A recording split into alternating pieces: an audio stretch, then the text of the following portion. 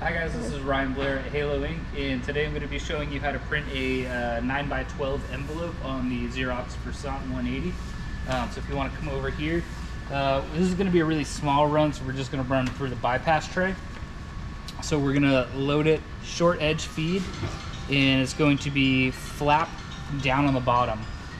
So just as a test, we're just going to go ahead and put one piece in, and it's going to pop up, and we're going to change the settings.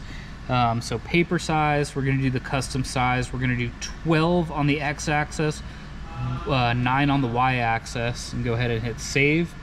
And these envelopes didn't tell us what the weight was, so we just kind of made an educated guess that it's uncoded 136 to 157 GSM. And we turned off all alignment profiles because we don't have one, and it's not necessarily important on this job. So that all looks good. We're going to go ahead and hit save and confirm.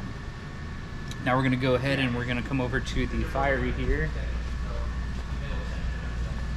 And we've got our file in the held queue already, so we're just going to double click on that. We're going to select tray 5, the bypass tray. We're going to go to our paper size. It says 12 by 9. But what we're going to notice is that you've got 12 on the 13-inch side and 9 on the 47-inch side. So that's flip-flopped. The way that we loaded it in, we've got our 9-inch side in the direction of the 13-inch width. And so we're just going to go ahead and switch 12 down to the height.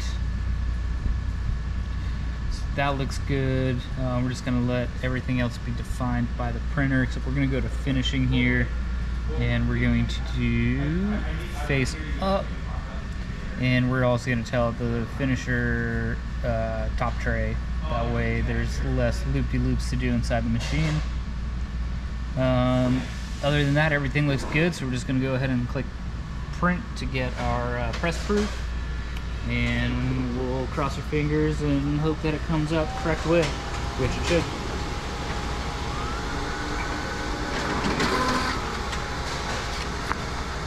And here we have our printed 9x12 envelope facing the correct direction.